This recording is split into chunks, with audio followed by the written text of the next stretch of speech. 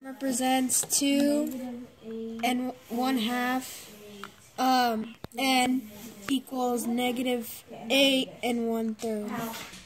Next, we're going to split these into equal groups, and then we're going to split these into the equal groups. So we go 1, 2, 3, 1, 2, 3, 1, 2. So then now we're on an even amount. Okay, can you stop recording? Okay. Nice enough. So next, since they don't go into equal groups, we would have to split them into halves. Okay, and why'd you split those in halves? Because if we didn't, it'd be two full groups and a half. Right, so we have to account for that half group. So we have how many half groups that we're splitting into?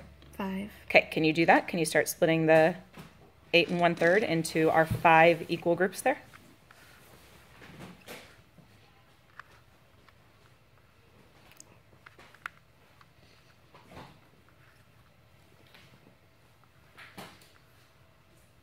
And what happens? They don't go in equally. Okay, so how many times do they go in equally? 2 times. Does it go in 2 times all the way? No. How many times do they go in? 1. 1 time. So can we show that? Okay, so now we need to figure out how many of these, how many times does this go into here? And that will be in our next segment.